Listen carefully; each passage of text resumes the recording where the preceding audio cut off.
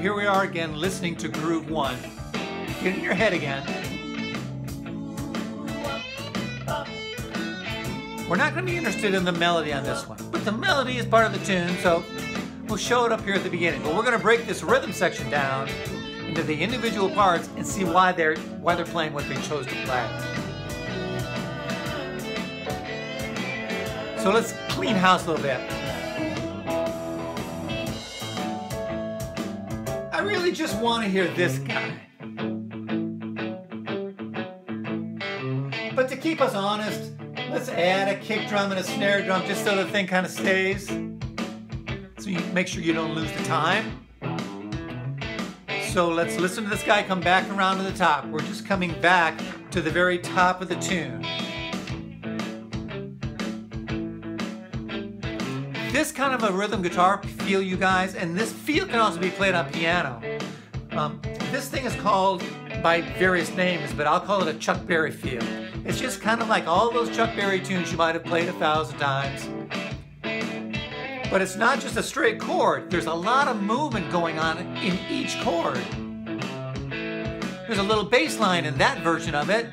And then there's that little rhythm, this offbeat, that little syncopated pop, almost like a horn pop, horn punch. That's part of the tune, part of the groove, part of the part that the guitar player is playing. Space. That little hold of the guitar player in there is a good place for us to demonstrate. We don't get paid by the note, ever. And sometimes it's just as good, or better yet, to leave some space. It's hard to remind yourself when not to play. But air, space, in anybody's part enables another guy's part to come through there to be part of the groove too, without having to slam through that one guy who never quits playing. It's much better when there's a conversation going on between instruments. Okay, let's go back to the top of this tune. Again, here's just the guitar.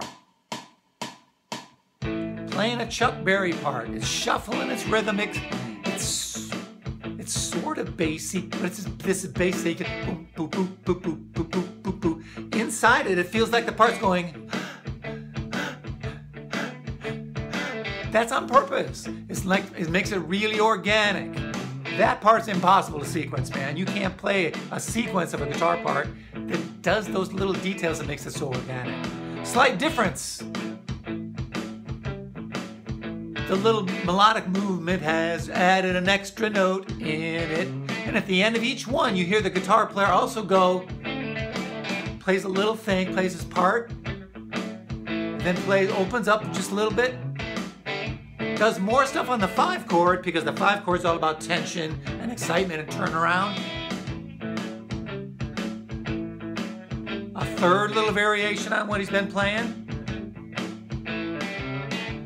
But that opening up at the end of the little phrase lets the jangle out, lets the guitar breathe and open, then it brings it back in.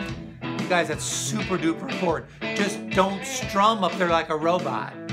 Last verse.